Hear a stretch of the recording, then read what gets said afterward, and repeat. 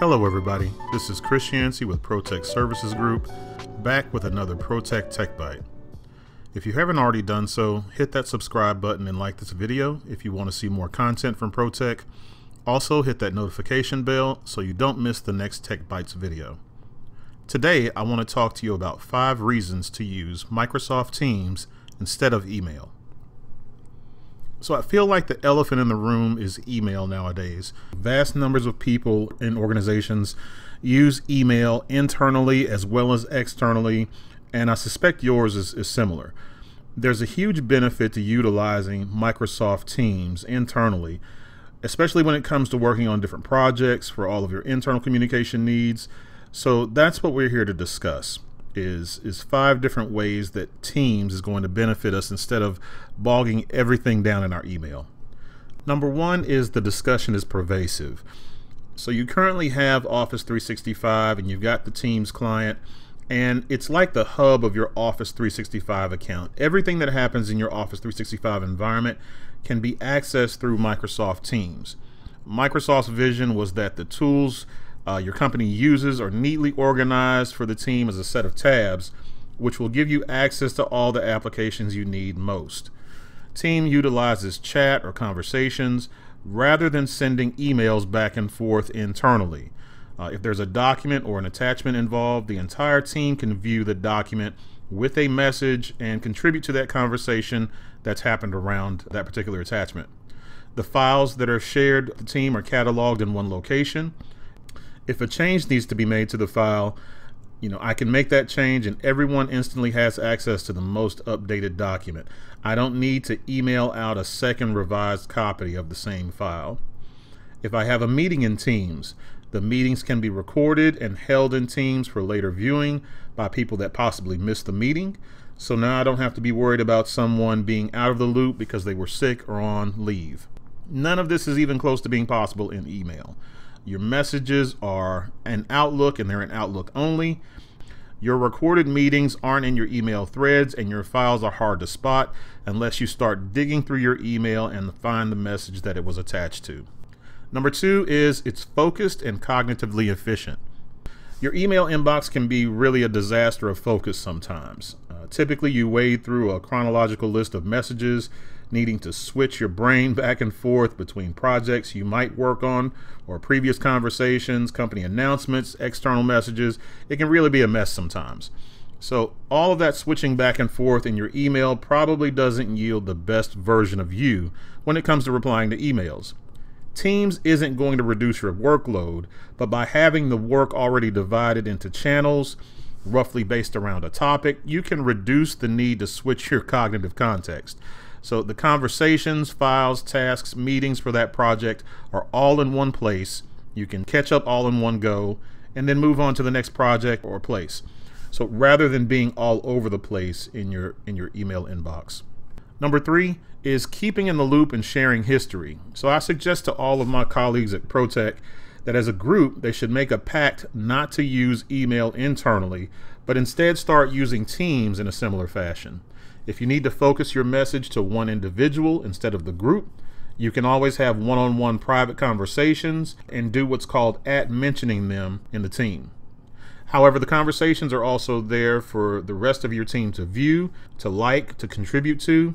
Introducing a new member to the team, if you've onboarded someone new to the company, means they instantly have access to everything that has happened, rather than someone having to take the time out and sit with them and catch them up to speed on the latest project or on company policies. All of the previous conversations, files that have been shared and revised, all the meetings that have taken place around a project are all there at that new employee's disposal, all in one place. In email, this is really hit and miss. There's a history of conversations that are preserved, true enough, but the discipline to keep those groups CC'd on messages really doesn't happen all the time. Your conversations kind of fracture and spread between personal and group messages, and I'm sure we've all helped bring somebody up to speed that was new by forwarding them a bunch of previous emails. And I doubt that's really giving them the jump start that they could have had if they had access to all those files in Teams, all the conversations, all the meetings, just a full context and history that Teams can provide. Number 4, Team files are all in one place and really make sense. So how often have you worked with attachments to emails, opened them, had to make revisions, and then email them yet another version of them back out to everybody? I mean, have you ever been confused about which version is the correct one or the most updated one? So it's clear that sharing files via email isn't the most efficient way to do this. Versions get confusing, comments need to be merged, and it's just generally ugly. So the solution of storing that file locally on your computer isn't really all that much better. If your computer is lost, stolen, damaged, corrupted, what happens to your files now? Teams takes care of that for you, and to me it's just a lot simpler. If I attach a file to a post, it's copied into the Teams files, no ambiguity, no confusion. Hey, I shared this file with the team. That means everybody knows where the file can be found, and it's always going to be the most updated version. Teams keeps up with version history for you, meaning there's no more emailing revised documents back and forth. So now if I want to see what a previous version looked like or even revert back to one, it's right there for me without digging back through countless emails. The team can access files from any computer, not just their work computer. So if they're away from the office, they still have access to the files that they need so they can be productive from wherever they are. All they need is an internet connection. So Teams can also be utilized on a variety of devices, whether they're laptops, phones, tablets, and they also work across different platforms, whether it's iOS or PC. Number 5, it's all your conversations. So far you'll notice that I really haven't been talking a lot about Teams as a real-time chat tool.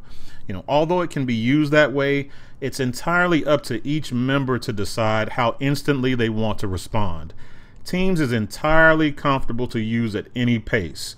Use it like your text messages on your phone instantly, or with a team where different users' speed of response is different. As long as people reply to the thread, then there's one unified stream of conversation rather than countless different emails. Outlook tries to do the same. The conversations view rolls up messages based on their subject line. However, as soon as people are added to the conversation, side threads are created or someone else just uses the same subject line, it all falls into a mess of signature lines, disclaimers, and other inconsistencies. So email is not really built for project and group discussions. So keep in mind, Outlook isn't going anywhere. It really doesn't need to. I mean, it's seen some really cool and new collaboration tools over its 20-year life, but moving some of your conversations to Teams will reduce the time you spend triaging and responding to email, and it will drive a more collaborative culture, especially when it comes to project discussions. Always remember, if you need help with any of your Office 365 training, or we can help with your 365 migration needs, contact ProTech Services Group at psgi.net. My name is Chris Yancy, and I'll see you next time with another ProTech Tech Byte.